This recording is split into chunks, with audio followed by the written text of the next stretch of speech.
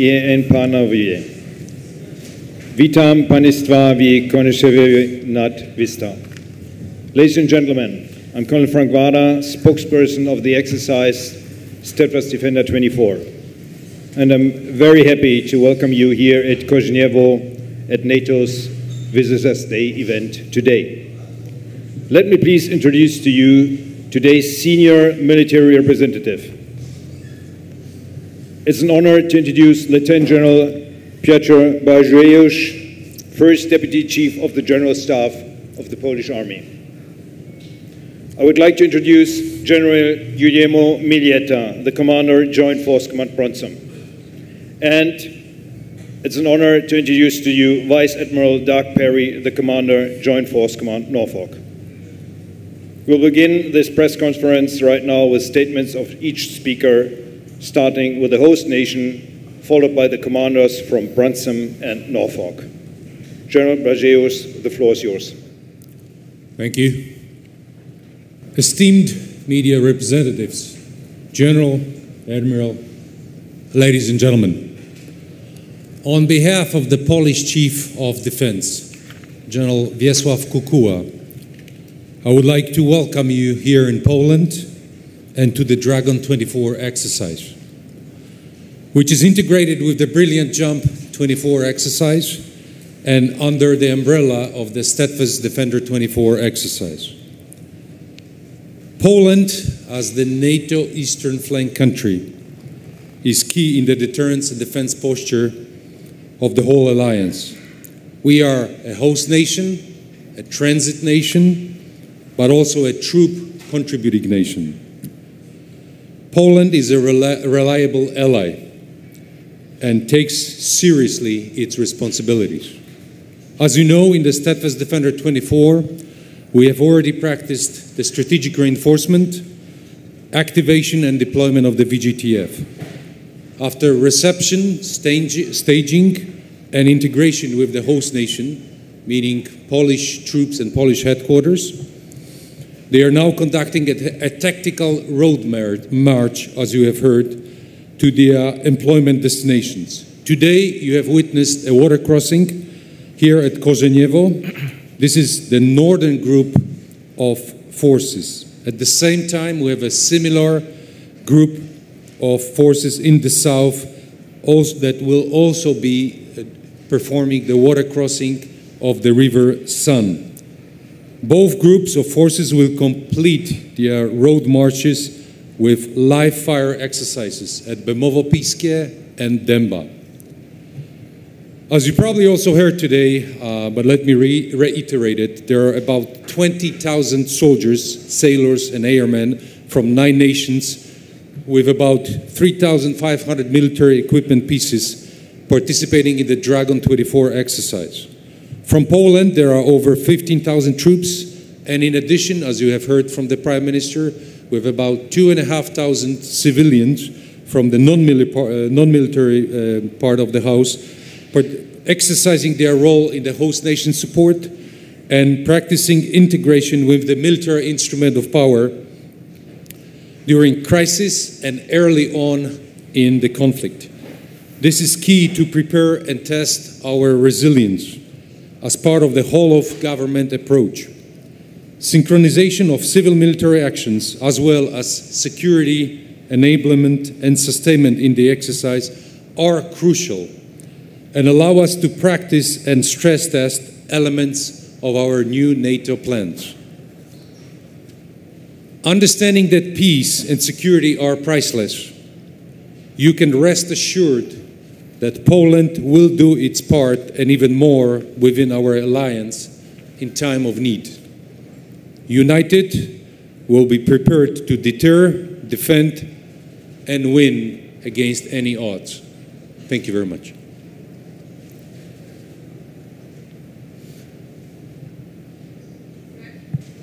So, next, Sir General Miglietta, floor is yours. Thank you very much. If you have read my curriculum vitae, you know that I am a journalist. For me, it's very difficult to be on this side of the room. But ladies and gentlemen, esteemed media representatives from all over the world, good afternoon. Thank you for joining us today for the Distinguished Visitor Day of Exercise Dragon-24. It's a particular pleasure to be here in Poland with you. Poland is a key part of the area of my SQ Joint Force Command Brunssum, and I am grateful for all Poland does as a proud member of our alliance. The very respected Chinese military strategist Sun Tzu once said that the nature of war is always changing. More than 2,000 years later, recent events in Europe continued to demonstrate his words to be true. When Russia illegally invaded Crimea in 2014, claiming the strategically important peninsula for itself, NATO recognized the urgent need to adapt. In the following years, NATO significantly increased its presence along the eastern flank of the alliance.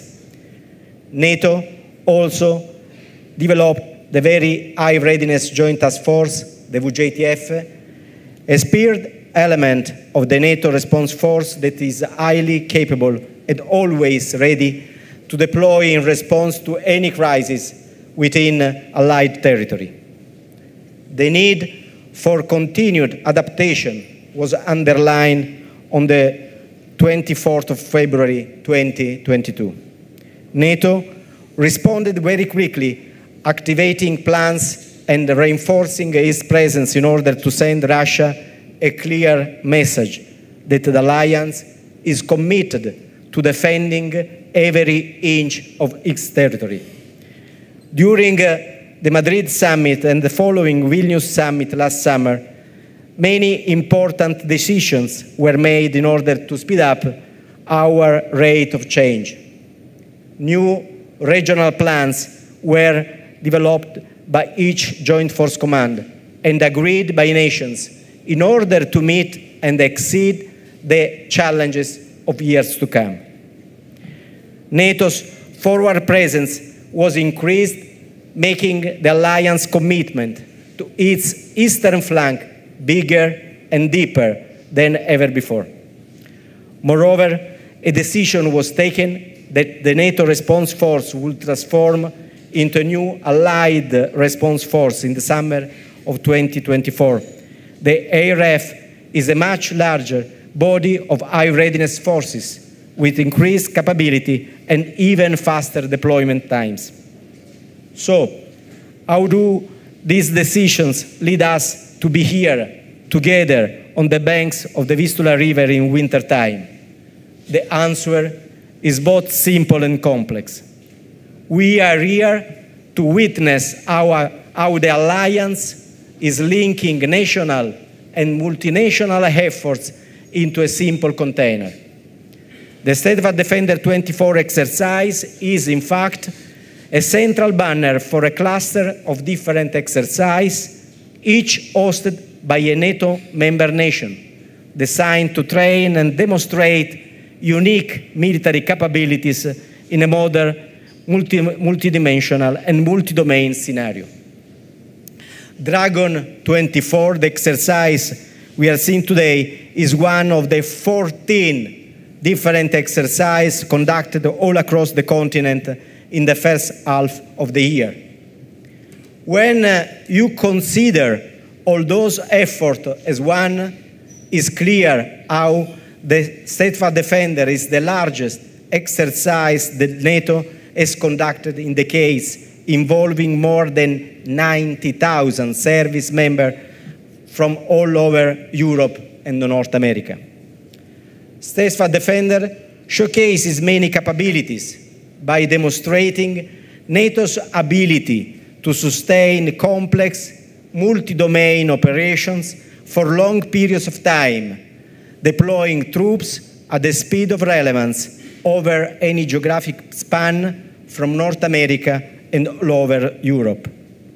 It demonstrates the incredible strength of the transatlantic bond between NATO allies in Europe and those in North America.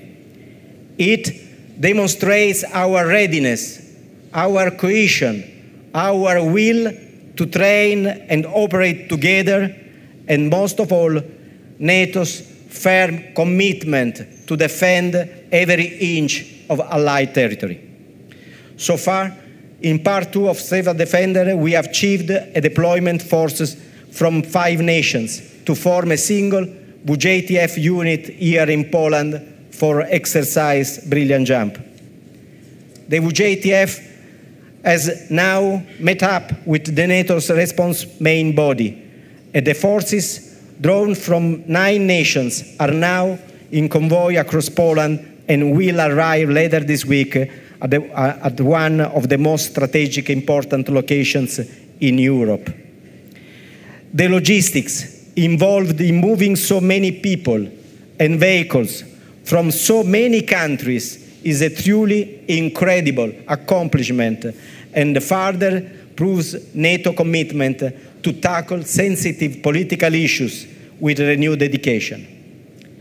Between now and the end of May, Part 2 of STEADFAST Defender will see training events in Estonia, Germany, Hungary, Latvia, Lithuania, Romania, and Slovakia. This has been and will continue to be a truly inspiring undertaking designed to train our militaries to work together in multi-domain 21st century warfare and to successfully test the civilian infrastructure required to support the rapid deployment of military forces. The cooperation between alliance members, their militaries, and the incredible civilian contribution provided to make it happen is the real hallmark of NATO. The individual countries of NATO are strong.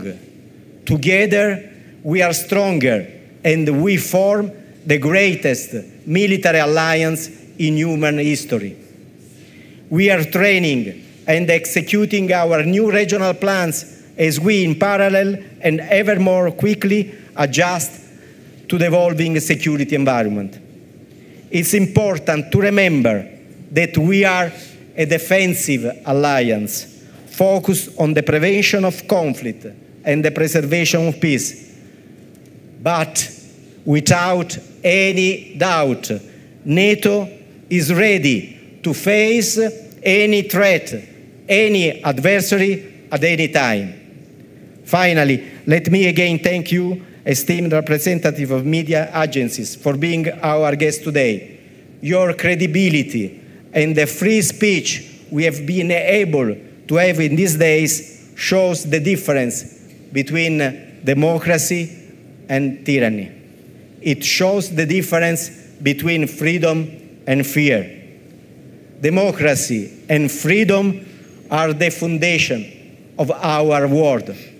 It's a huge responsibility, and NATO is there to protect and preserve those values against any challenges today and for the years to come, as it has been doing already for the past 75 years. Thank you very much for your attention. General Miglietta, thank you very much. Admiral Perry, floor is yours. Good afternoon. Thank you for being here today. I am honored to be here to witness today's demonstration, like all of you. The capacity, the capability, and the readiness that you saw today is the deterrence against potential adversaries. I'm Vice Admiral Doug Perry, United States Navy, and I have the honor of being the commander of Joint Force Command Norfolk, the United States Second Fleet, and the director of NATO's Combined Joint Operations from the Sea. And in each of these roles, I bring North America to secure the transatlantic link that reinforces and strengthens the European allies, the European continent, and our NATO alliance. I'm going to speak to you today about the first phase of NATO exercise STEADFAST Defender. It is currently underway, taking place under my direction as Joint Force Command Norfolk. So today, 20,000 troops, over 50 ships, and over 100 aircraft are exercising together in northern Norway. inside the Arctic Circle, one of the harshest environments on this earth, and that is part of exercise Nordic Response, the Norwegian NATO national exercise.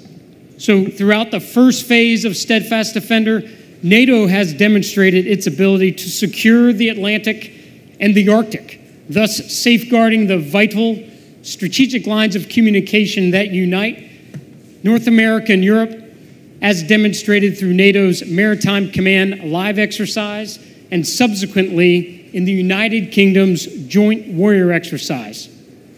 Each stage of this phase of Steadfast Defender has increased in complexity and scale, with the maritime phase culminating in the Arctic Circle.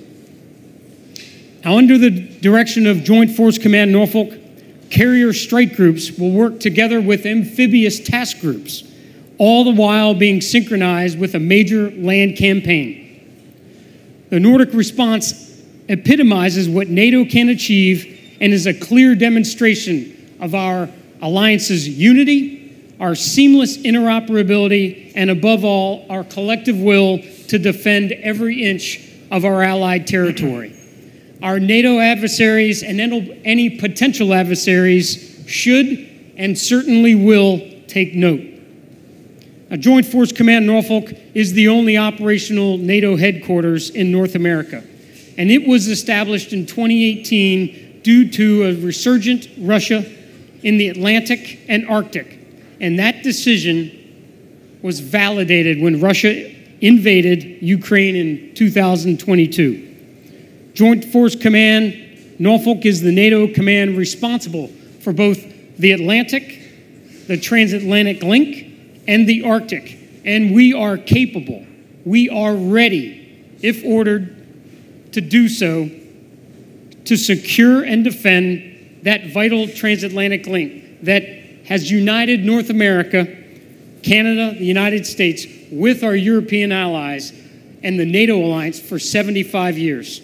The Arctic is becoming an ever increasingly important region, and Joint Force Command Norfolk stands ready to ensure that tension in the Arctic remains low and that the rights of all Arctic nations, which I should mention that today 6 of the 8 and maybe soon to be 7 of those 8 Arctic nations are NATO allies. Thank you very much, and it's great to be here today. Thank you. Admiral Perry, thank you very much. That concludes today's NATO press point.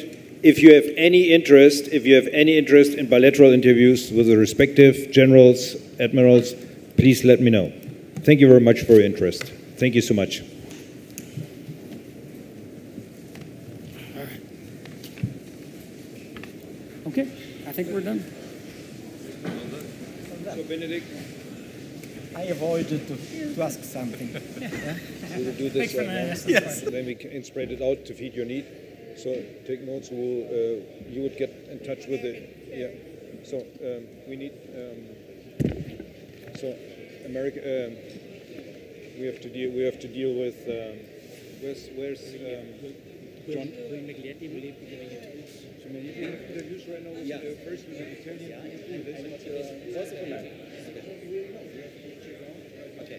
Defense news for the Polish